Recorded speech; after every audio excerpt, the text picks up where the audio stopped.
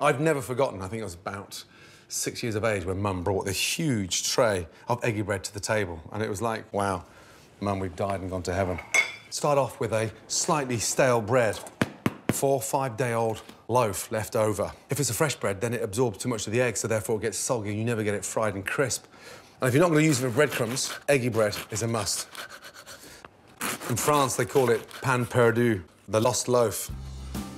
Now, eggy bread is great on its own, but serving it with stewed apples is delicious. So the secret here, keeping the skins on. There's a lot of flavour in the skin, and also it stops the apple from breaking down too quickly.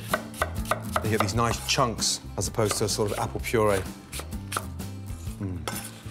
Now, get your pan nice and hot and sprinkle a couple of tablespoons of sugar.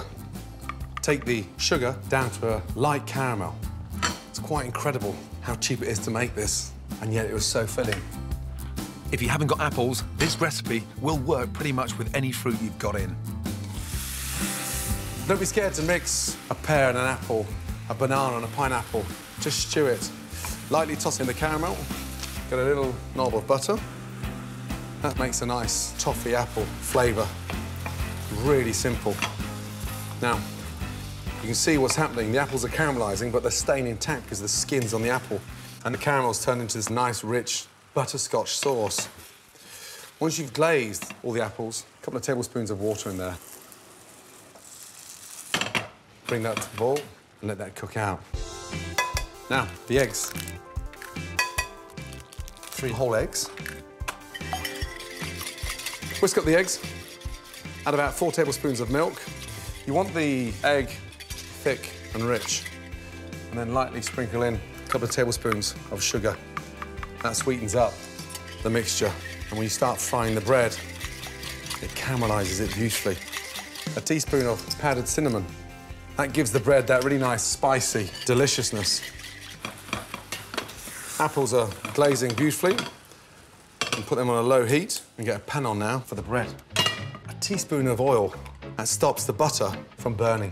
Butter in. As that starts frothing, get your bread in. You've got to be pretty quick now. Now, you don't leave the bread soaking. Drain. And in the pan.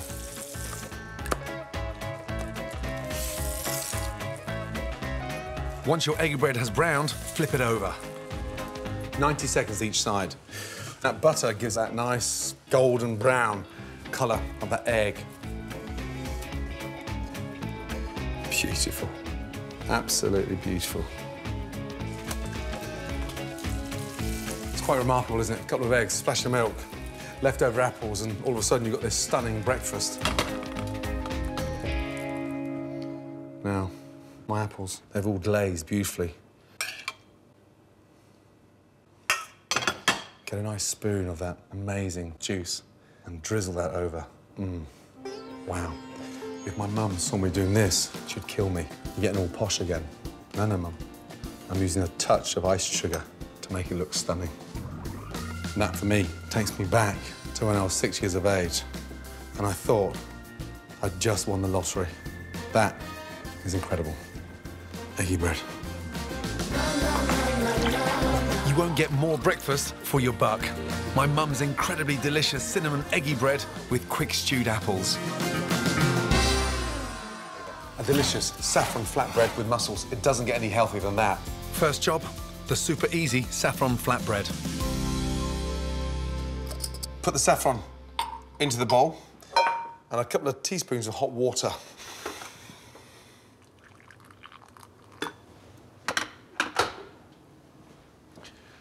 That starts to infuse the saffron, and so you can maximise on the colour across your flatbreads. To make the dough, simply add plain flour, a pinch of salt and pepper to a bowl, and then pour in a dash of olive oil. That makes the dough nice and silky and rich. Your saffron water, you'll see how concentrated it is now. And then you'll need cold water. Then simply knead to bring the dough together. Mop up all your flour. You can see now the saffron's activated. It's got that really nice colour. Beautiful. Use your wrist and just knead it nicely. What we'll do now is smoothing out the gluten strands. Push and tuck in. Push and tuck in. And each and every time you do this, getting softer, you just sort of form like this perfect, beautiful dough. It smells delicious. That saffron is very powerful. Now, sit that in your bowl, cover it with cling film, let it rest for 10 to 15 minutes. This relaxes the dough, making it easier to roll and gives it time to infuse with the saffron. I'm gonna cut that into 3 and then roll them nice and thinly. Now, lightly flour the surface and then just bring that to like a perfect ball on the board.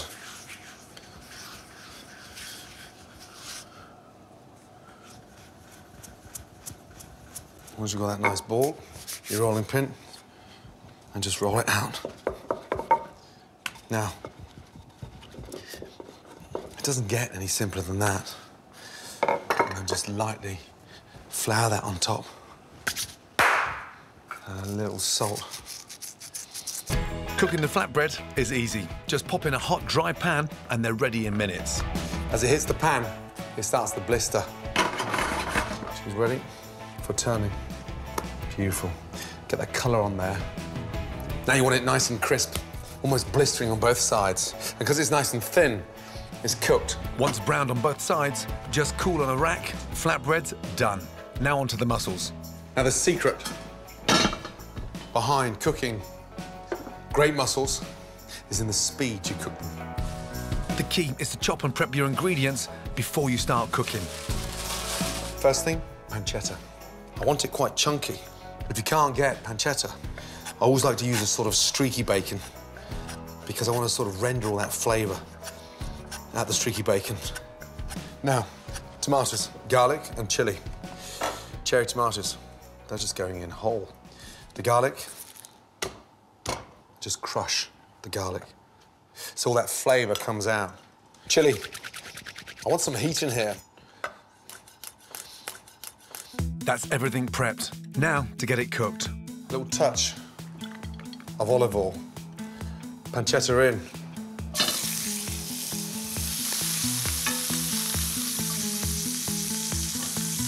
Pancetta takes moments. Once it's brown and crisp, put your garlic, chilli and whole cherry tomatoes into the pan. Mussels go in. OK. And I'm using dry sherry. I think it works better in this recipe than white wine, which is classically used at this stage.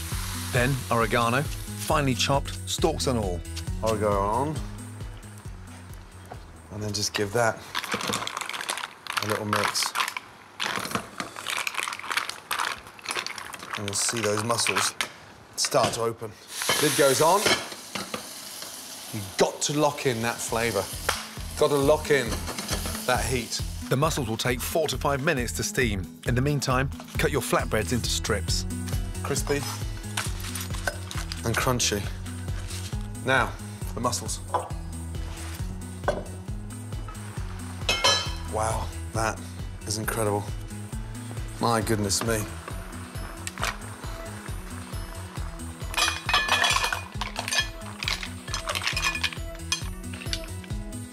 Now, that is one lunch I definitely don't want to miss. Healthy and delicious. Doesn't get any better than that. Incredible. Steamed mussels with saffron flatbreads, made in minutes and packed with protein and vitamins. This is one fast food meal that really is healthy. Loin of venison, one of my favourite meats. Slightly gamey, absolutely delicious. It's packed with protein, low in cholesterol, and so it's like the Rolls-Royce cut. It's phenomenal. I'm gonna cut it into 4. Marinade, olive oil, salt, pepper. Thyme is a very sort of dainty, soft, sweet herb, and it goes brilliantly with the rich gaminess of the venison. Juniper berries. The flavour is almost like a sort of rich, bittersweet, slightly peppery flavour. Garlic. Get the back of your knife on. Get the loin, place it on top. Olive oil. Season. Leave that to marinade, and that's ready for the pan. cooking the venison, you've got to be a lot more delicate than you were if you were cooking a fillet of beef because it's very lean, hardly any fat on there. Hot pan. Olive oil. Just keep on rolling it around. It should become nice and springy and slightly bouncy. And that indicates that it's slightly pink, but a little bit firm in the centre. Butter. Baste the venison, and then just take it out of the pan and just spoon it over there. Leave that to sit. Now for the sauce, we're going to do a really nice sweet and sour pepper. Red and yellow pepper. Just stand the pepper up on its base and just cut round like we're segmenting an orange. And look, you've got the seeds there, fit for the bin. Olive oil in, peppers into the pan, a little bit of salt, and by having the skin on the peppers, it doesn't allow the peppers to become too soft and overcooked. It keeps them really nice and robust. Thyme. This is where it gets really exciting. White wine vinegar. Smells amazing, but it starts to glaze the peppers. A couple of tablespoons of water in there. You've got this really nice, sweet and sour, peppery vinaigrette at the bottom. Peppers out. Carved. Nice, thick slices.